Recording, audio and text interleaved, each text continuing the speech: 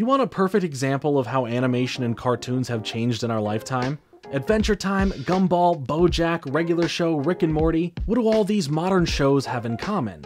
They all do a great job of using nuance to appeal to practically everyone and every age. But Rock Bottom is an example of how little good shows, or maybe older shows, need or needed to make an episode work. The episode, this entire episode, hinges on essentially a singular joke.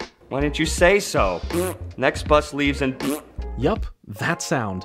That's pretty much the episode. There's the bus gag and a little bit of horror thrown in, but this is about as simple as show writing can possibly get. With all the tools animation allows, SpongeBob made it work with this. Modern animation, even some of the shows I listed, certainly have their moments of simplicity as well, but it was SpongeBob's bread and butter for years. Or maybe that's just me.